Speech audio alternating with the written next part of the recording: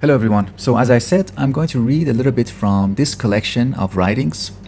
These are selected because they all have to do with the theme of desire, and the selections are all from the writings of Haruki Murakami. The part I'm going to read is the second in this selection, and it is titled On Seeing the 100% Perfect Girl One Beautiful April Morning. So let's begin. One beautiful April morning, on a narrow side street in Tokyo's fashionable Harajuku neighborhood, I walk past the 100% perfect girl. Tell you the truth, she's not that good looking. She doesn't stand out in any way. Her clothes are nothing special.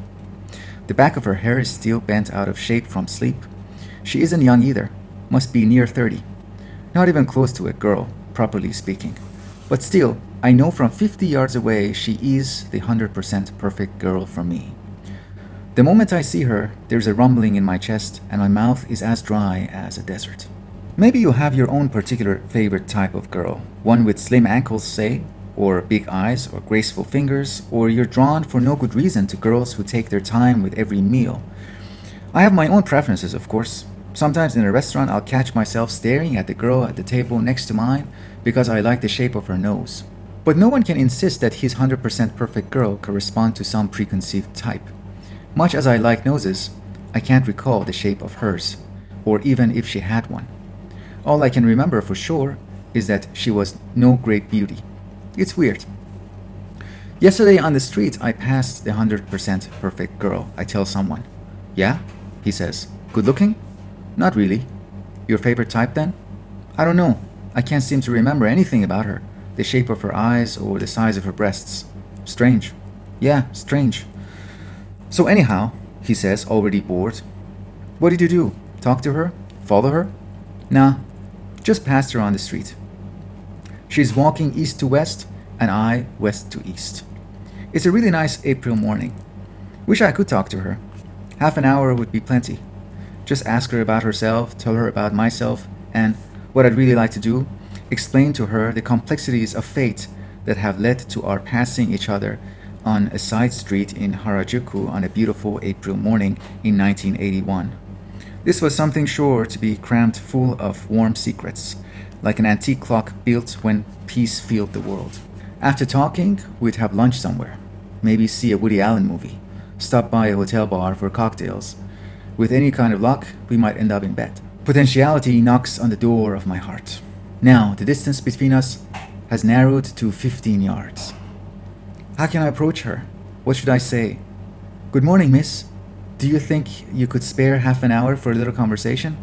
Ridiculous. I'd sound like an insurance salesman.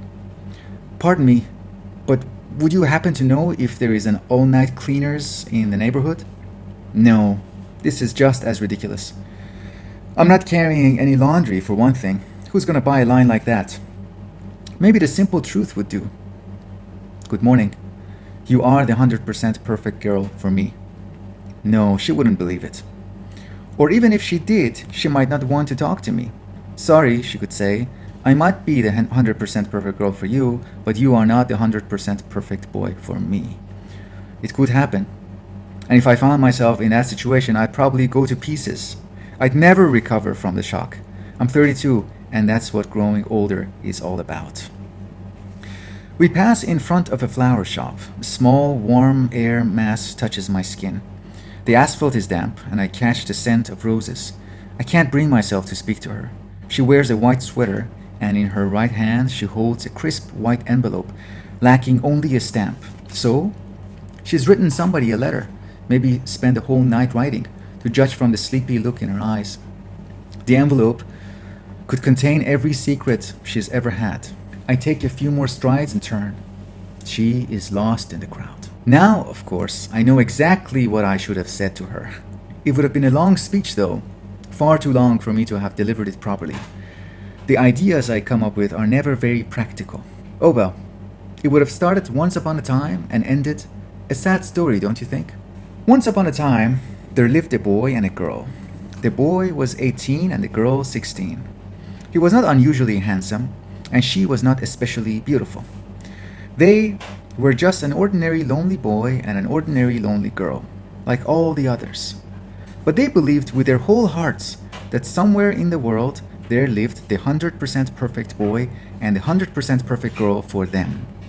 Yes, they believed in a miracle. And that miracle actually happened. One day the two came upon each other on the corner of a street. "This is amazing," he said. "I've been looking for you all my life. You may not believe this, but you are the 100% perfect girl for me. And you," she said to him, "are the 100% perfect boy for me, exactly as I had pictured you in every detail. It's like a dream." They sat on a park bench, held hands, and told each other their stories hour after hour. They were not lonely anymore. They had found and been found by their 100% perfect other. What a wonderful thing it is to find and be found by your 100% perfect other. It's a miracle, a cosmic miracle. As they sat and talked, however, a tiny, tiny sliver of doubt took root in their hearts. Was it really all right for one's dreams to come true so easily? And so, when there came a momentary lull in their conversation, the boy said to the girl, "Let's test ourselves just once. If we really are each other's 100% perfect lovers, then sometime, somewhere, we will meet again without fail. And when that happens, and we know that we are the 100% perfect ones, we'll marry then and there. What do you think?" "Yes," she said. "That is exactly what we should do." And so they parted, she to the east and he to the west. The test they had agreed upon, however, was utterly unnecessary. They should never have undertaken it, because they really and truly were each other's 100% perfect lovers, and it was a miracle that they had ever met. But it was impossible for them to know this, young as they were. The cold, indifferent waves of fate proceeded to toss them unmercifully. One winter, both the boy and the girl came down with the season's terrible influenza, and after drifting for weeks between life and death, they lost all memory of their earlier years. When they awoke, their heads were as empty as the young D.H. Lawrence's piggy bank. They were two bright, determined young people, however, and through their unremitting efforts, they were able to acquire once again the knowledge and feeling that qualified them to return as full-fledged members of society.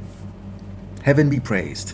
They became truly upstanding citizens who knew how to transfer from one subway line to another, who were fully capable of sending a special delivery letter at the post office. Indeed, they even experienced love again, sometimes as much as 75% or even 85% love. Time passed with shocking swiftness, and soon the boy was 32, the girl 30. One beautiful April morning, in search of a cup of coffee to start the day, the boy was walking from west to east, while the girl intending to send the special delivery letter was walking from east to west, both along the same narrow street in the Harajuku neighborhood of Tokyo. They passed each other in the very center of the street. The faintest gleam of their lost memories glimmered for the briefest moment in their hearts.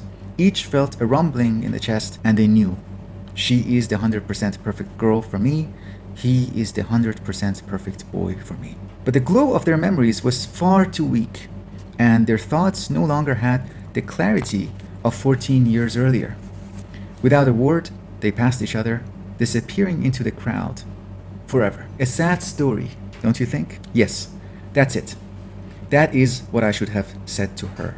One way to interpret this little short story or a fragment of a short story is to think of it as the goal of the boy being the attainment of the story itself. The boy, what the boy desired. What did he really want? What did he truly want? Not by paying attention to, we are answering this question, not by paying attention to what he said to us or what we are reading, but by what he did.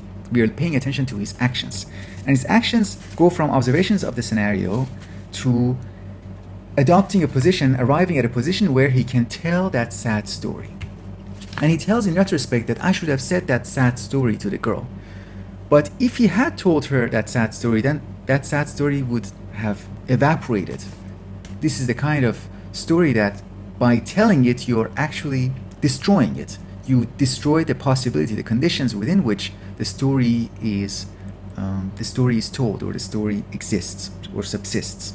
So maybe the aim of the boy is the ability to have that story, the ability to tell that story. Maybe that is the aim. And to achieve that aim, to be able to embody that scenario, he must pass by the girl, his so-called 100% perfect girl, and not talk to her, because it is by not talking to her that he can arrive at, he can achieve that sad story. It is only by not talking to her that he can achieve the scenario of a sad love story. And this interpretation is something that we can think about in light of Sergio Salvatore's discussion of cultural psychology of desire. Thank you very much for your attention, and I will speak with you in the next video.